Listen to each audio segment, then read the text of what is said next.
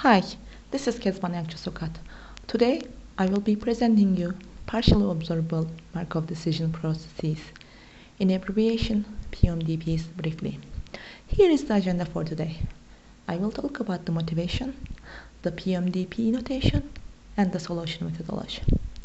I would like to introduce this concept with a famous problem in this area, tiger problem. Assume that you are in a corridor facing two doors, left and right. Behind one door lies a hungry tiger, and behind the other door lies untold riches, but you don't know the position of either. You can either open the left door or right door, and there is another option, listening. You can hear growl left and right. Under this information, when should you open the door? At the beginning, after hearing left, so on and so forth.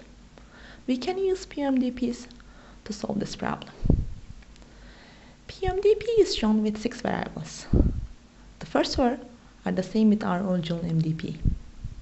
S denotes the state space, A denotes the action set, T denotes the set of transition probabilities, and R denotes the reward function, which depends on the state and action. Now we have set of observations denoted by O and set of observation probabilities denoted by omega. It's the probability of observing O given that we take action A and end up in state S prime. In parentheses, we give the application from the tiger problem. In the tiger problem, the state space is the position of the tiger. The action set is open left, open right, and listen. Cost of wrong opening is $100. Cost of listening action is $1. And the reward for correct opening is $10.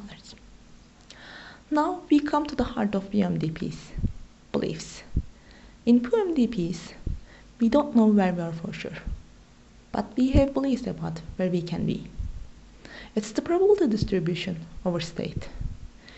It's usually denoted by B.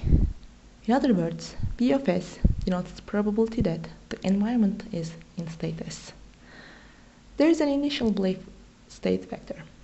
For reasons, mostly time factor T is dropped from the notation. We can calculate the transition from one belief state to another belief state using Bayesian rule in the given formula. Denominator is the normalizing constant so that belief states sum up to 1. Then we can update rewards from beliefs, which is some product of immediate reward and belief state probability over all states. We have formed a new MDP using belief states. We can apply our famous value iteration to this and solve the optimality equation. The optimal policy yields the highest expected reward value for each belief state represented by the optimal value function, V star. So are we done? Not yet. There's a deal breaker here. Belief states are continuous over 0, 1. And since we have multidimensional state space, it's basically a burden of computation. Some suggest using grid-based algorithm for this. You pick some set of points in the belief state, and then you try to interpolate them so that it covers the whole belief set. There are other methods as well. We have a quick look at POMDPs. We hope you're interested in this subject and want to learn more. Thanks.